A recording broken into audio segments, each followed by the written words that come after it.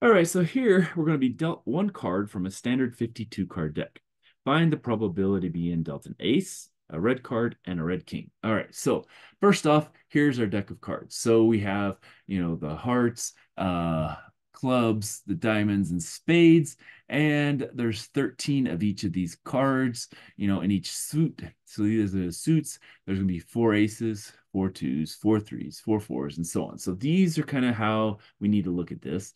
Eventually, we're going to talk about, face cards. So these are going to be our face cards.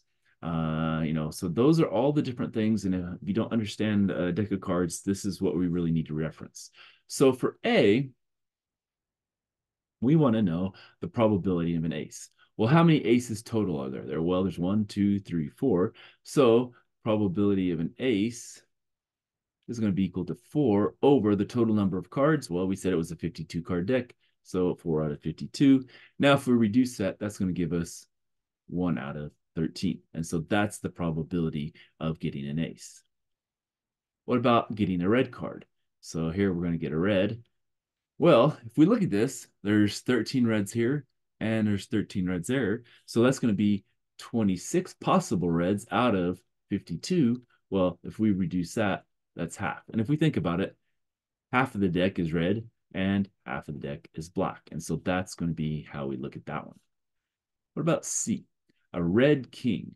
So probability of a red king. All right. Well, how many red kings are there? Well, there's one and two. So there's two red kings out of how many? 52 cards. So the probability that if we reduce that, that's going to give us 1 out of 26. Okay. So again, knowing our cards and how they work will get us, 52 is going to be our number in our sample space. And then we just have to figure out how many in the events. And then after that, we just reduce it. All right, so next up says we're going to use this table on the right here to solve this exercise. If each parent carries one cystic fibrosis gene, find the probability that the child will be a carrier of the disease who is not actually sick. Oops, something went wrong here. All right, well, what do we know?